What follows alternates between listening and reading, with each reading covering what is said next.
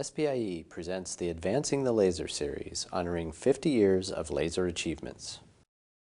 My name is Edward Moses, and I'm the director of the National Ignition Facility at the Lawrence Livermore National Laboratory. I'm also responsible for the general use of photons for science and applications at the lab.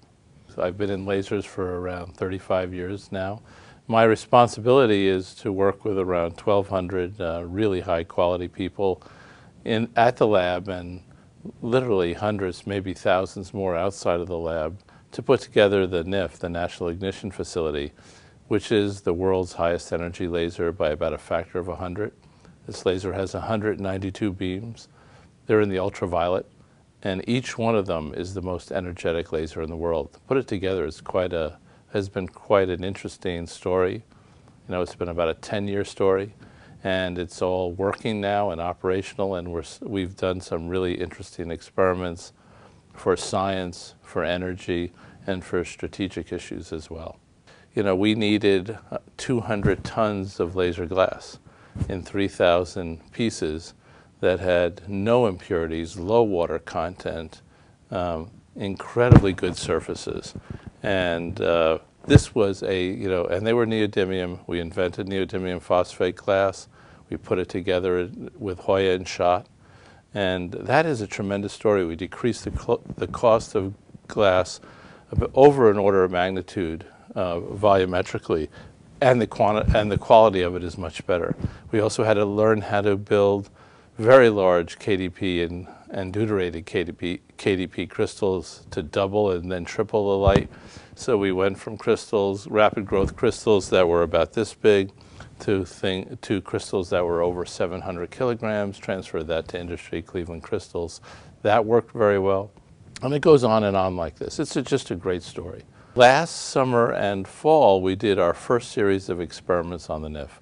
That was also very gratifying that we were able to bring the facility on so quickly and go over a megajoule in the ultraviolet and shoot targets and start understanding how well our design codes for how ignition and burn will work compared to the experiments we were doing. And it was very nice to see how well it worked. In fact, we moved much more quickly last summer and fall than we had expected.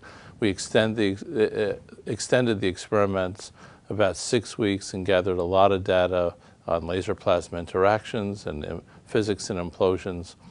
And when we were happy with that, we stopped and reviewed our data and decided to get the facility literally ready for ignition experiments. And to get ready for that, we had to put in ignition diagnostics, so we could do neutron experiments.